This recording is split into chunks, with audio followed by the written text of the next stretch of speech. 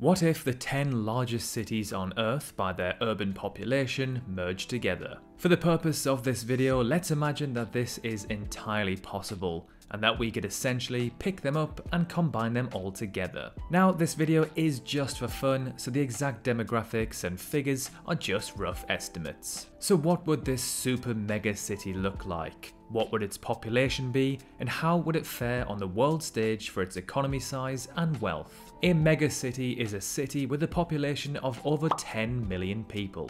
Now, we have just completely and utterly made up a new term, a super megacity. This is a city with a population of over 100 million. There are, of course, no cities today that are even close to this. Tokyo is the closest, and it is only 40% of the way. However, by the year 2100, it is predicted that a couple of cities will actually be very close to hitting our made-up status. Lagos of Nigeria and Kinshasa of the DR Congo are projected to hit populations of 88.3 and 83.5 million respectively. For reference, that is about the same as the population of the likes of Germany, Turkey or Iran today. So by urban area, the 10 current most populated cities on Earth are as follows. Tokyo, Japan, 39.1 million. Jakarta, Indonesia, 35.3 million. Delhi, India, 31.8 million. Manila of the Philippines, 24 million. New York City of USA, 23.5 million.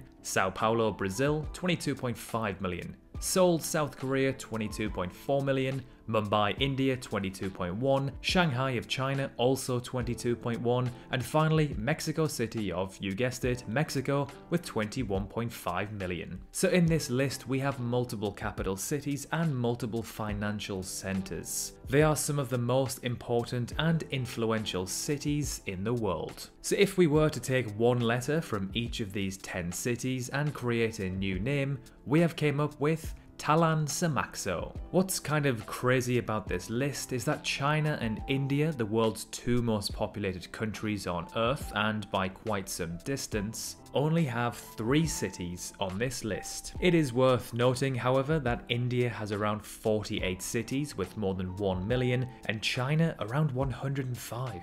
So if we were to merge these 10 cities, that's 2 from North America, 1 from South America and 7 from Asia together, they would have a total population of around 265 million. This would place our newly formed country above Pakistan, making it the 5th most populated country on Earth. Talan Samaxo would be a few million behind the 4th most populated country, Indonesia.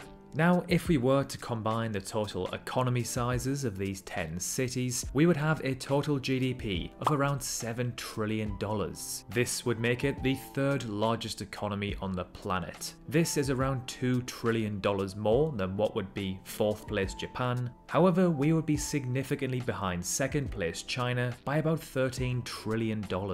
And of course, this is if we are not removing these cities from their respective countries. If you were to remove Tokyo from Japan, its GDP would drop to around $3 trillion. Now, to calculate how rich the people of our newly formed country are, we can divide our GDP by our population. So that is 7 trillion divided by 265 million, which means if we were to spread out the entire wealth equally, which of course isn't how it works in the real world, each person would have around $26,400, placing our country 58th in the world for GDP per capita. Now, $26,400 means that our made-up country has a similar wealth to that of the people of Chile, Panama, Russia, Croatia and Kazakhstan. Now, 58th in the world seems pretty low to me. When you look at the list of cities that we are merging together, around half of them are wealthy, from developed nations, and the other half are from less wealthy countries. Tokyo and New York City are very wealthy and in fact the 2 richest cities on Earth by GDP. almost half of the GDP of these 10 cities comes from these two cities alone. Then you have the likes of Mumbai and Manila, who are both of course megacities and financial hubs, but significantly poorer than the likes of New York City or Tokyo when looking at GDP per capita. Mumbai and, well, India as a whole has a huge wealth range. It is home to some of the poorest and richest people on the planet. Mumbai is actually home to the most expensive house on the planet. That is if you exclude Buckingham Palace, which of course belongs to the Queen of England. So where would our newly formed country be located geographically? Well, as mentioned earlier, there are 2 cities from North America, 1 from South America, and the other 7 are from Asia. So if we were to take a rough average of the distance between each of these cities, we think we could place ourselves somewhere to the west of India, perhaps in between India and Oman, or Somalia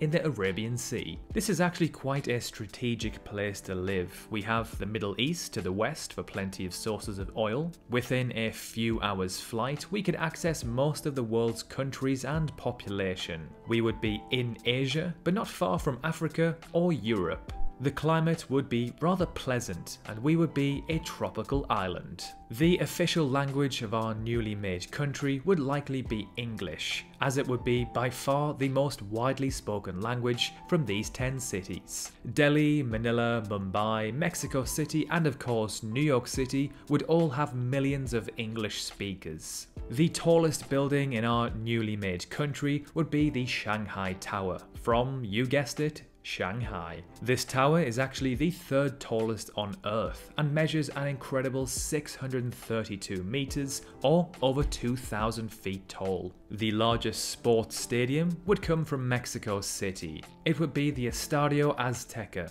whose maximum capacity is 87,000. Although we wouldn't take every airport from each of these 10 cities, as this would be, well, ridiculous, we would take the airport with the highest volume of passengers. So for this, we would take Tokyo's Haneda Airport, who in 2019, pre-pandemic, saw 85.5 million passengers pass through, the 4th busiest on the planet. So there we have it. If you were to merge the 10 largest cities on Earth by urban area, this is kind of what it would look like.